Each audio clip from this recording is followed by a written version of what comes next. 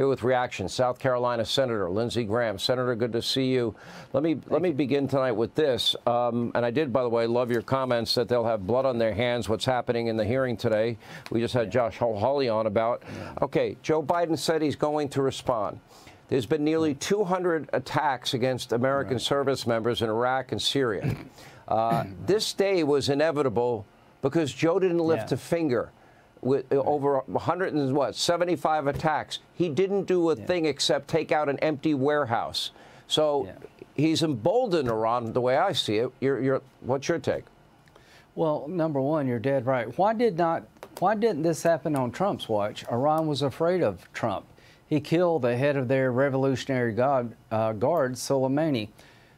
Biden has yet to hit Iran directly.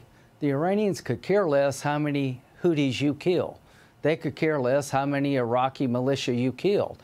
The only way they will change their behavior and stop killing Americans and attacking our troops and trying to bomb ships in the Red Sea is for Joe Biden to hit their oil infrastructure and start killing their soldiers inside of Iran. I'm not asking to invade Iran, but I'm calling on President Biden tonight. Go to the source of the problem. If you don't hit the Iranian oil infrastructure and hit them in the wallet and make them fear you, they're going to keep killing our soldiers. To the 3 families whose loved one lost their life, it breaks my heart this was all preventable. So, Mr. President, hit Iran and hit them now and hit them hard to protect Americans in harm's way. I don't know if he has it in him. I mean, I want to be very clear here, because there's not a single person watching right now. I think the American people's appetite for a long, protracted conflict in that area of the world is probably zero at this point. However, when you attack American troops nearly 200 times and then you kill American troops, to not have a response at all is unfathomable to me. You are basically then giving them free access to do whatever they want to American troops. There has got to be a proportional response. I like your idea. Take out their refineries. That is the biggest source of wealth for the Iranian mullahs. I think that's a simple solution. I do too, and they would stop. They have 4 refineries you can see from space. Make sure if they do this again or do it now, they have 3, and if they keep doing it, they have 2, and they will stop. They will give in when they're afraid of America. They were afraid of Donald Trump.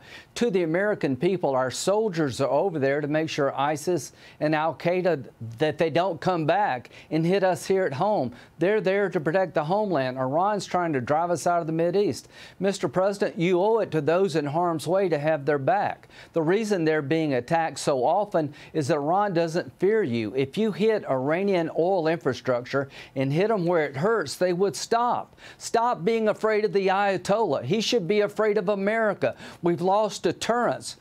In 2021, the Taliban took over Afghanistan. In 2022, Russia invaded Ukraine. In 2023, Hamas attacked Israel. In 2024, they're attacking ships in the Red Sea. Biden has been a disaster in his first 3 years. Well, let me ask this, every year a war has started. So the IAEA and inspectors, they've actually gone public in saying Iran now is enriching military-grade uranium, that they could probably have a bomb, if not in a couple of short weeks. Now, I don't know what the world's going to look like if the mullahs of Iran, with their radical ideology, have nuclear weapons. I'm not sure that mutually assured destruction would deter them at all. That's a scary thought. What does the region do about this? What does the world need to think about this?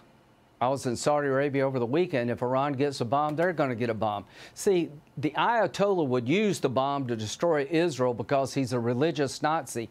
He believes that the missing Mahdi in a well, the 10th Imam, will come back to save the day when there's chaos in the world. He intends to use the weapon for religious reasons. Rocket Man's trying to keep his regime in survival mode. So here's what I would say to the American people.